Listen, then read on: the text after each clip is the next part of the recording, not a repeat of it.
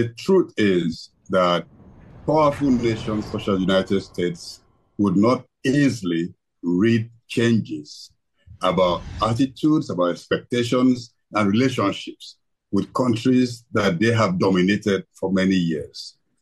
And so we are not surprised that they went in that condescending manner to discuss with the leaders of Niger Republic.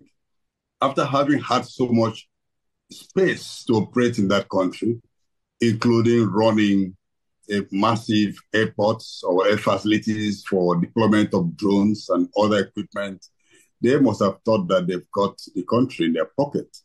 But really, as your question says, Africa is waking up, and Africa will continue to wake up.